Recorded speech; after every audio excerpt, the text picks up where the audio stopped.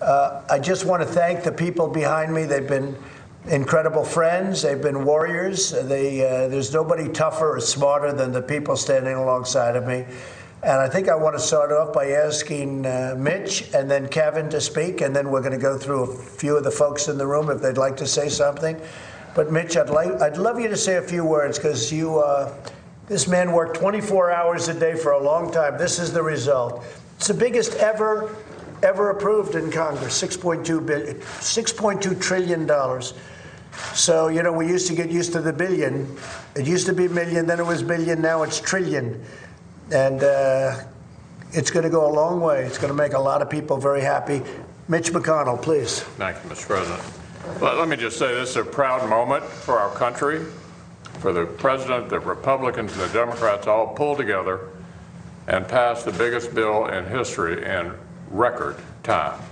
I also want to thank Kevin McCarthy and our leaders on the Republican side in the House who helped speed this through to passage. The American people needed this rescue package. They needed it quickly, and we delivered. It's a proud moment for all of us. Mr. President, thanks for the opportunity to be here. I'd love to shake your hand, but Anthony would get angry at me if I did. So I better not do it. I can't. It's so natural. I just want to go back and shake his hand. They have done such an incredible job. Kevin, please. Yeah, I do want to start. I want to thank all. The real answer to America is we're listening to you. You do your part, and we're going to do ours, and that's exactly what's happening today. What Leader McConnell did was amazing. He made it bipartisan, bicameral. Everybody was involved. I wish we could have signed this earlier this week. Maybe there wouldn't be as many people who are out of work, but this will put people back to work. I also want to thank Secretary Mnuchin. You've done an amazing job, and we thank you for that, and all the team that's here. Look, as I said in my speech, the virus is here. We didn't ask for it. We didn't invite it. We didn't choose it, but we are going to defeat it together, because we're going to work together, and this is the first start of it. The hospitals will get money, the money they need. The small businesses will be able to hire their employees back. That is a grant. You don't have to borrow from that place. The other businesses get a retention to keep your employees on. This has something for everything, and to the task force and the Vice President, all the work that you're doing with this President, this will be the needed resources you need as well. And so thank you for that, and thank you for your leadership, Mr. Very President. special. Mike Pence, Mike? Could you please say something? You've been working very hard in charge of our task force, and then I'd like to ask Steve to say a few words. Thank you, Mr. President. Thanks for giving me the opportunity just to express all of our appreciation and the gratitude to the American people for the accomplishment that's reflected in the legislation that you'll sign in just a few moments. You told the American people that we would do whatever it takes. You called on the Congress to step forward to make coronavirus testing free for every American, to make paid family leave available. The Congress, with the leaders gathered around us here, stepped forward in a bipartisan fashion and delivered. But today, every American family, every American business can know that help is on the way.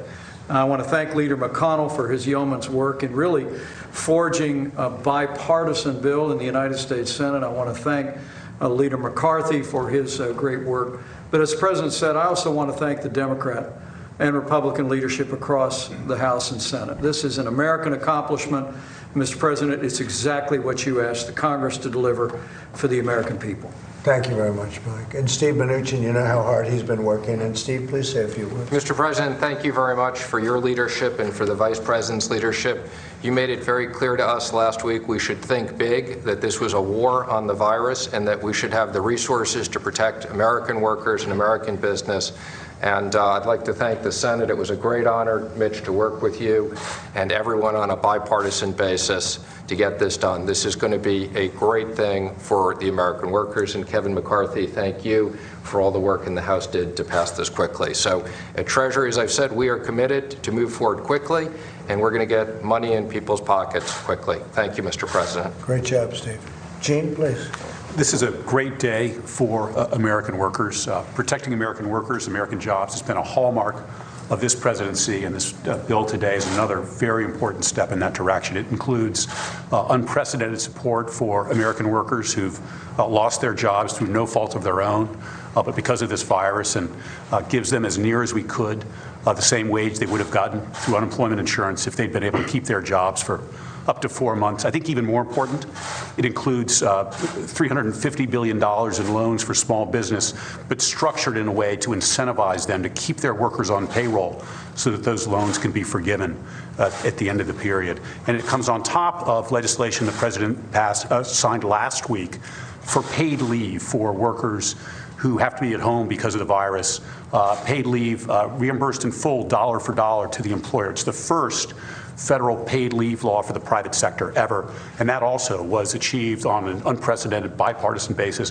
This is the third major bipartisan piece of legislation in 3 weeks, 3 bills, 3 weeks, to address this virus. So again, I want to thank the President for his leadership, his commitment to American workers, the Vice President as well, and Leader McConnell, and also my colleague, Secretary Mnuchin, who did work so hard to help you get this done. Dr. Fauci, you may want to just say for a minute what hit the world. Something hit the world, and the world maybe will never be quite the same, but we're going to make it a great place anyway. But certainly you could maybe say a few words about that. Well, thank you, Mr. President, and I want to thank everyone involved in this. This is what America is all about, a bipartisan approach with your leadership to do something that's sorely needed by the American people. Dr. Birx and I and all of our medical people here are fighting the virus directly, but the virus has an impact on the American people, both directly by illness and death, but also indirectly because many of the things that we have to do to suppress the virus has a negative impact because of what we're doing. To give them relief economically is absolutely essential. So I feel really, really good about what's happening today. Thank you all very much. Thank you very much. Deborah, perhaps you could say a few words also about. Well, thank you, Mr. President. Dr. Fauci covered it very well. As many of you know, I worked for him and he was my mentor 40 years ago. I think whenever we start with one of these very serious diseases and a pandemic, the President's first goal was ensuring the health of the American people, and that's why we put out these very strong guidance. It's been a pleasure to work with the economic team here because they understand data in the same way. Economic data and health data is very similar in how you have to interpret it in a very granular way. And I think recognizing that the health of the American people is first, but the economic value of the nation is also critical. And I just want to thank all of you for what you've done for the American people today. Great job you're doing, too. Thank you. Kevin, please. So just 20 days ago, I don't know that anyone could have imagined how hard we'd been hit, medically or economically. But 20 days ago, I don't think anyone could have imagined Congress pulling together so quickly and so forcefully behind what the President identified we needed for this country. This is a proud moment for all of us, and it's just an example of what leadership can provide here in the White House, and then how we can respond as a Congress. So thank you, Mr. President, for your leadership. I'm just saying, as Kevin's saying, that 20 days ago, a couple of days longer than that maybe, we had a smooth running, beautiful machine. We had the greatest economy in the history of our country. We had the highest stock price we've ever seen. It went up, I think, 151 times during the course of the presidency. And then we got hit by the invisible enemy. And we got hit hard. But it wasn't just us. It was 151 countries, I think, as of this morning. And you call Germany and speak to Angela. She's in quarantine. And as you know, Boris was diagnosed that he's positive, and all of the things that are happening, it's hard to believe what's gone on just in a short period of time. And because of the talent behind me and lots of other talent in government, what we've done, this is a big part of it, obviously, but not the biggest part. Everybody's pulled together. Our nation's pulled together. The spirit is incredible. The people have pulled together more than anyone and better than anybody, and they're doing really, really well. But just to think how life can change, where you go 20 to 22 days ago, everything's perfect. We're looking forward. I'm saying, when are we going to hit 30,000? I want 30,000. That means more jobs and more everything. And then one day we get hit with this thing that nobody ever heard of before. Nobody ever even heard of before. And now we're fighting a different battle. But I really think in a fairly short period of time, because of what they've done and what everyone's done, I really think we're going to be stronger than ever. and we'll be protected from a lot of this. A lot of the things, Anthony, that we've done now, that we're doing now, are going to protect us in the future if this should happen again. From testing to so many other, even stockpiles, right? Vaccines. Yeah, the vaccines, hopefully, and vaccines, cures, therapeutics, whatever you want to call it. It's a lot of progress. And I think on that score, I think we're making a lot of progress on vaccines. We're making perhaps a lot of progress on cures and therapeutics. We'll be letting you know. Anybody else have anything? Greg, please. Go ahead, fellas. I would just say I've never seen you shy away from a challenge. Your leadership and your policies and this great team brought America this enormous economy, and guess what? You get to do it again. And this bill is the next step in that, and we can build back this economy with your leadership and with the healthcare team you've got here, too. We're doing the right things for the American people, and they know that. I can tell you that from the ground. It's not easy. No, it's not easy. We don't want to shelter in place as Americans. We want to be out, especially in the Northwest. Yeah. But we know we have to do this for the safety of our relatives and families and our community and our country. So thanks for your leadership Thank you and the very much, great team you've assembled. Appreciate it very much. Yeah. On behalf of small businesses, they're the backbone of the American economy. About half the people that work in America work for a small business, and they're hurting out there right now. I'm from Ohio. I'm the ranking member of the House Small Business Committee. And back there, non-essential small businesses are shut down. Without this legislation, it's questionable whether they would reopen. Because of this legislation, they now have a great chance of that. And those people that work for small businesses or are shuttered out will be paid. That's really important. This wouldn't have passed without your leadership, Mr. President. Thank you. Thank you very much. And you know, Eric worked so hard. You all know Eric. And he was at Steve's side the whole way. And where's our man? Do I see Larry? Yeah, Larry. The two of them. How about Eric and then Larry say a couple of words? And well, thank you very much, Mr. President. I really appreciate it, and Mr. Vice President as well. So you encouraged your team to be bold, be brave, and go big, and we certainly delivered today. $6.2 trillion is tremendous. So we've made sure that we can reassure Americans that their paycheck is protected and that their earnings are protected. We've made sure that we can provide significant reinforcement to the American economy as a result of your leadership.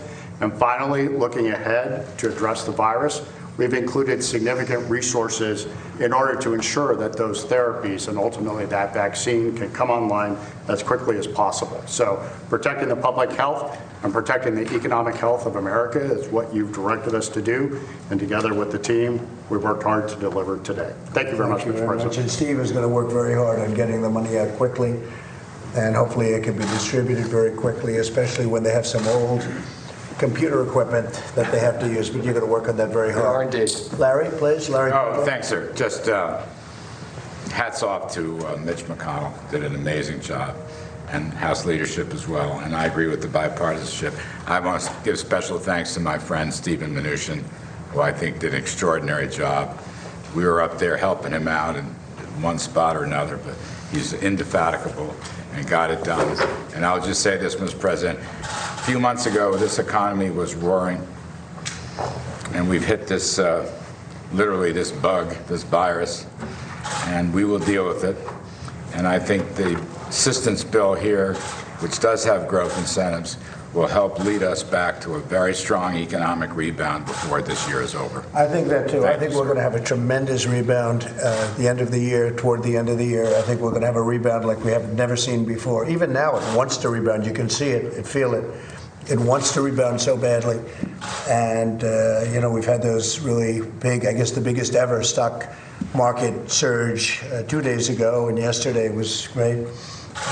3 biggest days in the history of the stock market. It wants to rebound so badly, but we have to get rid of the bug. We have to get rid of the virus. Now, I'm going to sign this, and it's a great honor. $6.2 trillion. I've never signed anything with a T on it. I don't know if I can handle this one, Mitch. We can't chicken out at this point, can we? I don't think so, huh? All right, thank you all.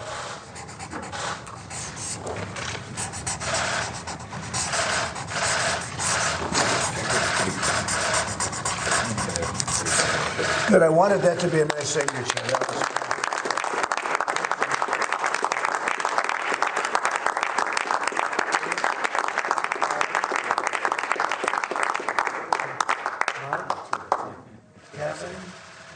Kevin, come on, fella, come on over here. Elaine, what a job she's doing with transportation. How's transportation, okay? Fine. You always talk about the supply chain. I do. It's really important. I do. This You better bill is going to believe help it. the You supply better chain and the believe it. workers.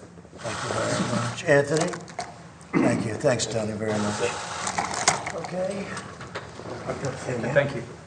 Thank you, Greg. Appreciate it. Bob Lighthizer, thank you very much. Bob was a little less involved in this. He's too busy making trade deals. Okay, do you have one? Well, you definitely have to have one. Go ahead.